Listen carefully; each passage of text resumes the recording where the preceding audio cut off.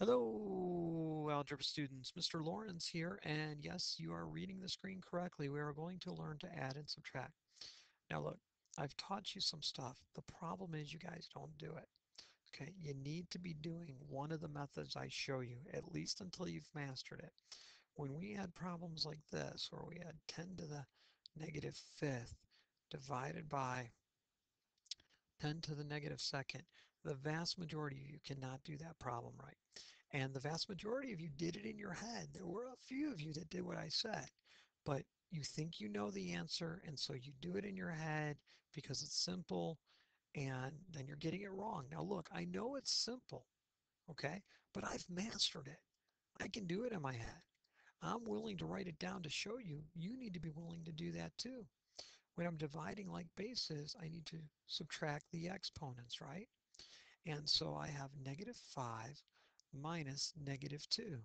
Well, negative 5 minus a negative 2 is the same as negative 5 plus 2. The two negatives cancel each other out, right? Okay. Now, even though some of you might know that part, you still get this part wrong, okay? And it just doesn't make any sense.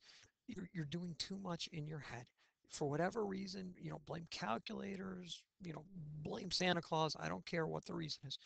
You cannot get through high school level math or, even algebra, just algebra one. You can't get through it successfully, getting earning your best possible grades when you don't know how to add and subtract. And that is correct. You don't know how to add and subtract. Okay, you're saying, yes, I do, Mr. Lawrence. I know that 5 plus 1 is 6. How dare you insult me? Well, yeah, but the average first grader knows that too. 10 minus 3, 7. Okay, the problem wasn't you can't do 3 minus 10. And it doesn't mean you as an individual. I'm just speaking about the class as a whole.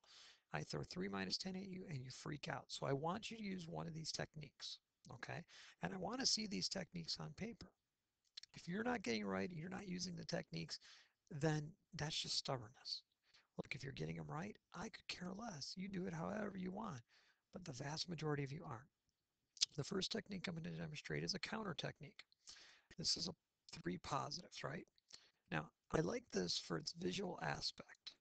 I don't like it because it's not very practical when the numbers are large, the absolute values of the numbers. But I'm going to demonstrate it. I have 3 positives, so I wrote 3 pluses. I have 10 negatives. Positives and negatives cancel each other out in addition and subtraction. They turn to 0. 1 minus 1, that's what this means here. This means 1 minus 1. Well, that's 0. Okay? This means 1 minus 1. 0. I know that's confusing some of you because you're thinking, well, wait, in multiplication the negatives cancel. And I get you. What's actually happening is positive 1 minus 1 is 0. Okay? This is also 0. Oh, what's left? Well, there's 7 negatives left. Yeah, that is the counter method, where you put down a number of positives, you put down a number of negatives. If I do negative 2 minus 5 in the counter method, I'd put down 2 negatives, because that's like negative 1 minus 1. I mean, that's what I did. I just broke negative 2 up into negative 1 minus 1. Negative 5, I'll need 5 negatives. Now, I don't have a negative 1 and a positive 1 anywhere. No.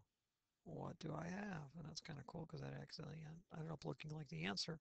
I actually have a negative 7. All right, so this is the counter method. It gets less practical when I do a problem like this. Okay, I've got 10 positives. So there's 5, and there's 5 more. And then I have 12 negatives. 2, 3, 4, 5, 6. 2, 3, 4, 5, 6. Okay, so what's going to happen? Positive 1, negative 1, positive 1, negative 1, positive 1, negative 1, positive 1, negative 1. They're all turning to 0. Positive 1, negative 1, positive 1, negative 1, positive 1, negative 1, positive 1, negative 1, positive 1, negative 1, positive 1, negative 1. Okay, what's left? 2 negatives. So that's doing the counter method. I love it for its visual aspect. I don't love it for its lack of practicalness. If I have to do 45 minus 80, I don't want to draw 45 positives and 80 negatives. I don't want to do that. Okay, I'm going to demonstrate a couple other methods.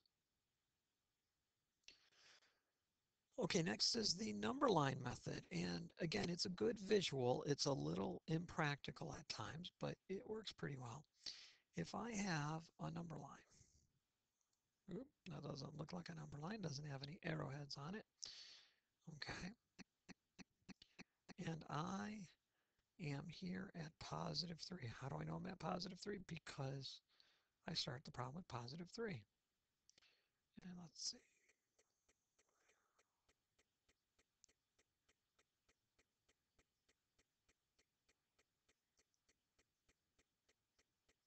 I'm going to go ahead and number those.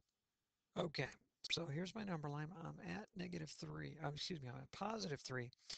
And I have to move 10 in the negative direction. And the negative direction is to the left. Numbers get smaller, right?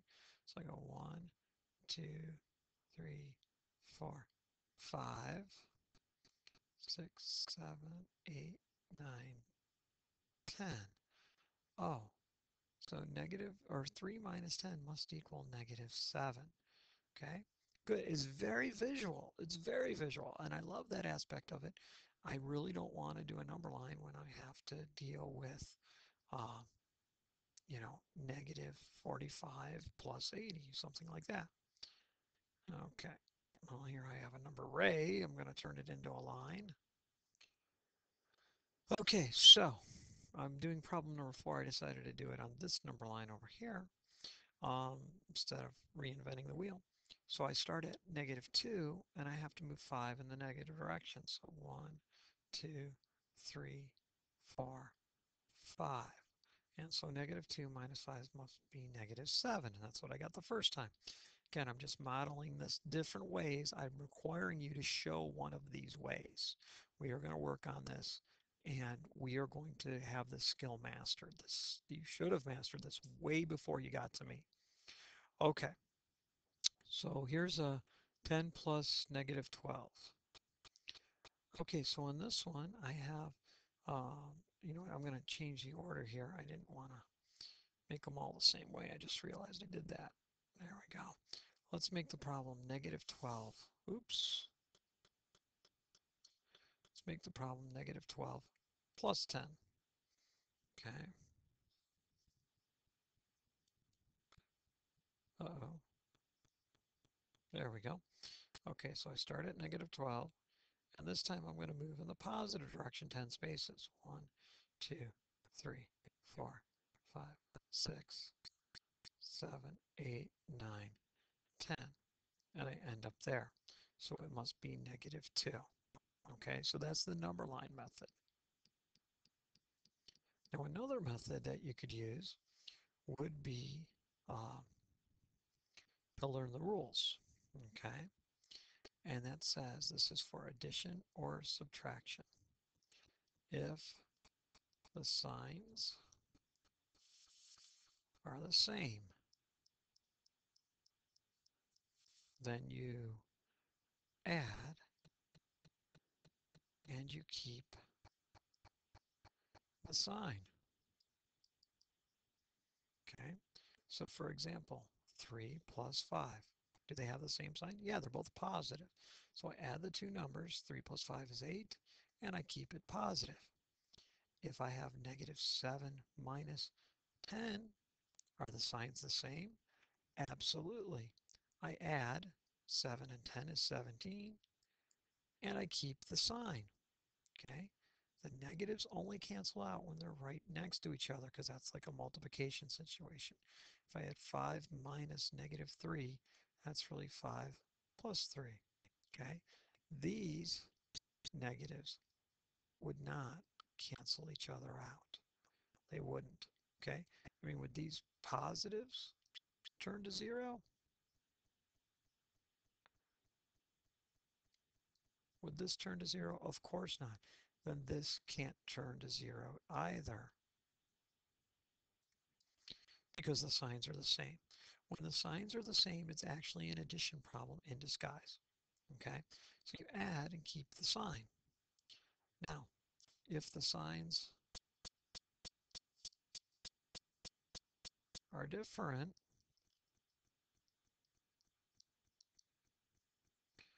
well then you're going to subtract, and then which sign do you take? You take the sign of the number with the greater absolute value. Okay, take the number of the sign with the greater absolute value. So if I have 10 minus 2, well, the 10's positive and the 2's negative, right? 10 minus 2 is 8. Which one has the greater absolute value? Well, you should remember absolute value, distance from 0 on a number line. The 10 does. 10 is farther away from 0 on the number line than negative 2 is. So it's a positive 8. If I have 5 minus 7, well, 7 minus 5 is my subtraction, so I get a 2. But then I take the sign of the one that is farther from 0 on a number line. Negative 7 is farther, so it's a negative 2. Okay? If I have negative 8 plus 4, the signs are different, right? I'll do 8 minus 4 to get 4, but negative 8 is farther from 0 on a number line than positive 4 is, so it must be a negative 4. So that's learning the rules way. Now there's one more way I like to teach this. Hold on one second. Okay, and this way is to think about money. And whenever you have a positive number, positive is money in your pocket. Okay? Negative is money you owe me or somebody else. Okay? And you always pay your debt. Always pay your debt. Okay, so to see this positive 3, I would tell a money story. It's a positive 3. So I have $3, okay, but I owe you $10. So I have to give you as much as I can. I don't have enough to pay you, but I give you the 3. Now I owe you $7. So I have $3, I owe 10, I still owe you 7. Here, I owe you $2. Now I owe you $5 more. I must owe you a total of $7. That's a negative thing. I owe you money. On this one, I have $10. I owe you 12. Yeah, I just ignored that double sign. I can just take that right out. Okay, I owe you 12. I give you what I can. I still owe you $2. Okay, if I had negative 6 plus 8, well, I owe you 6. You come to see me. I have 8 in my pocket. I give you 6 of it. What's left? I have 2. Okay, so I want to see you using one of those 4 methods. I don't mind which one you use, but when I see you getting these wrong in class, I'm going to be asking you which method are you using, and I want to see something down on paper. I don't want you doing it in your head until you are able to do it in your head correctly. We can't get out of Algebra 1 doing these things wrong. All right, Mr. Lawrence signing off. Good night, everybody.